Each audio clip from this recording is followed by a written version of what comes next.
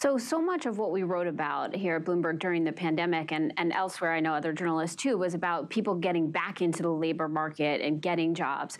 But now it seems like because inflation is so high, we're now starting to talk about potentially people losing their jobs and moving into a recessionary period. We've been seeing headlines even just this morning about job losses in tech, for example. Bloomberg Economics actually is forecasting 100% chance of a recession in the next 12 months. What is your forecast for where we end up in terms of unemployment by the end of next year?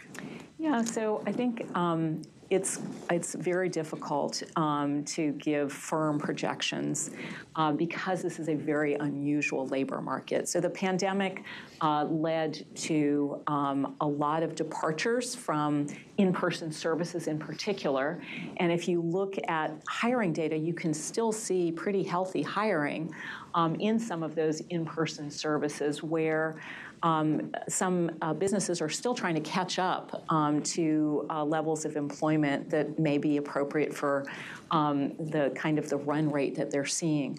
But it is the case that as rates move further into restrictive territory, and financial conditions remain tight, that does exert some restraint on demand to bring demand into better alignment with supply. And so you will see some reallocation. Now, vacancies are unusually high relative to unemployment.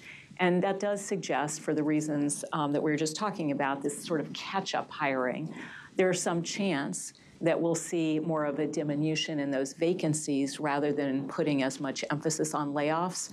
But it's likely there'll be a combination of both. And so we'll just be watching the labor market as well as inflation very carefully as we go forward.